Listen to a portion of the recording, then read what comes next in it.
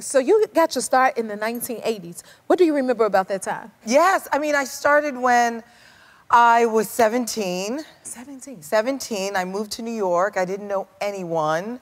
I lived with Eileen Ford. I mean, those were the days. Oh my God. Now, what did you remember most from it? You know, I remember being, first of all, scared of taking the subway. I'm still scared. I'm so scared of taking the subway.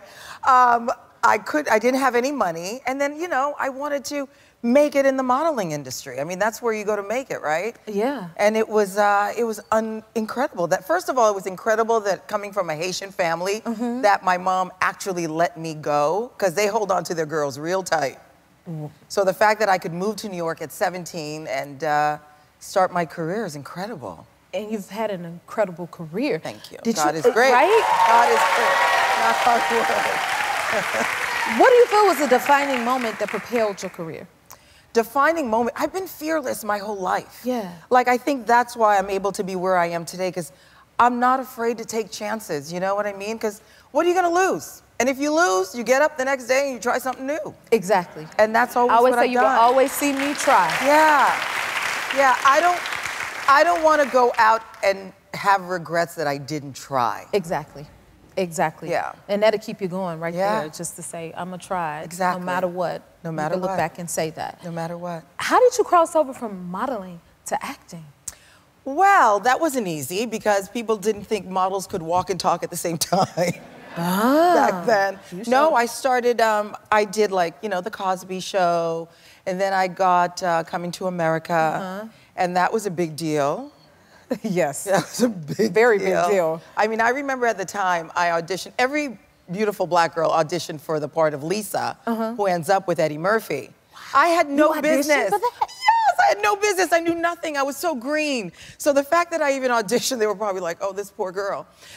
And so when I didn't get the part, John Landis called he was the director, he called my agency and said, listen, if she wants to get in the business, this is a great way for her to be on set, to learn so much. And I learned so much. Watching Eddie, Arsenio, Paula Abdul put the main dance together. I mean, it was just amazing around these people that I learned so much. Yeah, that's something amazing to be around. That's the timeless piece. Yeah. Oh my goodness. And you work with one of my ultimate favorites, Mr. Jamie Foxx. Oh.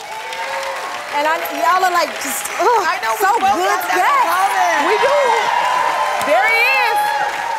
I remember. I mean, we both have that in common. He's incredible to work with. He's funny, he's sweet, endearing. But the minute for us, because we did comedy, the minute they brought in the audience, he would change. It would be an improv class. You didn't know what he was going to say, what he was going to do. He wasn't following the script. I mean, you just had to keep up. What was your experience like? Jamie's an entertainer. Okay. So whether it was action or cut, you heard him somewhere. He was either on the piano, like you say, doing comedy. He was singing. And again, he's just a joy of a person to be around. So I love that we have that in common. Me too. I love that. To be able to work with him. I love that. I mean, to see him going from a bachelor and doing stand-up and becoming an Academy Award winner. Yes. And then being an incredible father, you know, it's just beautiful to watch, the evolution of Jamie Foxx. It is. It's just amazing just to see, because I was a huge fan of the Jamie Foxx show and Fancy on the show and watching you. So to have you here. Oh, I had so much fun. Oh my goodness, you've done so much. First, I have to ask, when you first started at 17 years old, did you ever imagine you would go as far as you have come? Absolutely not. I mean, I say that now. I couldn't have dreamt this big. Being from a little girl from Haiti, coming to the United States when I was 7, I didn't speak a word of English. I watched Sesame Street, that's how I learned English. Is that how you learned? Yes. So from that to where I am today is the American dream, if you will, you know? Yes, ma'am, yes it is.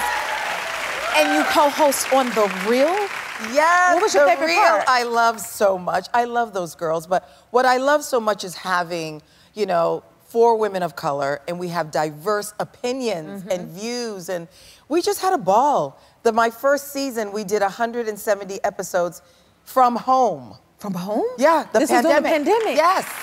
Yes. So you guys were like never together. We were never together. My guest room, I put everything in storage from my guest room, and that became my studio, my office. I would have to ask one of my kids to come down and help me. And he was like, are you gonna pay me? You know those kids? Oh, I know. Oh, you know. Yes, because I worked from home during the pandemic too. But that's what was the best time to put them children to work. Yes, that's for sure. Absolutely. And they got to learn. Yeah, and they would be homeschooling upstairs. Yes. And one day I heard thump, thump, thump, and I went up during a commercial break, and I'm like, Jax, what are you doing? He goes, Mom, I'm in PE. So Jim doing jumping. Oh my God! So this is your 4th season of the Real Housewives of Beverly Hills. What is that like? Oh, this season, I feel like, is a resurgence of Beverly Hills. I mean, it's like old school. It's fun. It's glamorous. Of course, we're going to have drama. Yes. And it got a little personal, too. Like, we each have our own individual story. The best part is we have a lot of fun. When we're not being catty and shading each other, it's really fun. And the ridiculousness of, like, how we dress, where we go. I mean, you know, ball gowns to lunch. If you want to. I like that. Exactly. So it's fun. I mean, it's hard. It's the hardest job I've ever done. Okay. Yeah. Now, does the drama ever get to you? Yes. Yeah? Yes. Ooh, tell me about that. Girl, how much time do we have? Oh, my goodness. We got time for you. Okay. Yeah, I mean, as an actor, you know, you can hide behind a character. It's not you you're portraying, but being on a reality show, it's all you. Yeah. It's you, it's your family, it's your house. So sometimes, you know, like anything else, somebody can dig something up or, you know, say something that gets under your skin and it hurts. That is true. Yeah. How do you feel about dating, being on a reality TV show? That's tricky because not everybody wants to be on a reality show, you know what I mean? That is true. But I have a full life. When the man comes, he comes. She said what she said. Okay, I have to ask you this. What? Because you wear many hats. You're an actress, you're a host, you're a reality producer. You're directing now? No, not directing, but I was an executive producer of a Lifetime movie called Black Girl Missing. Oh my God. And that movie was so important to me because I really want us, when Black and brown women or men or children go missing, we want the same coverage as everybody else. That is so important to use your platform for that. Oh my God, I love that you're doing that. Out of all of those titles, which one is your favorite? Mom. Of course. Of course, Mom. Yeah. Definitely.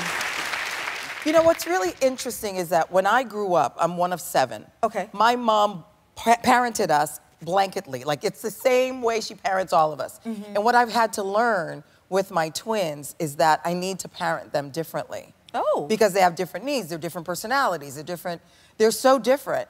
And so I wanted my kids to be able to open up and say anything to me. Right. And be careful what you wish for. Because they'll tell you. Is one more outspoken than the other? Yes, definitely Jax, who, you know, yeah, he's the most outspoken one.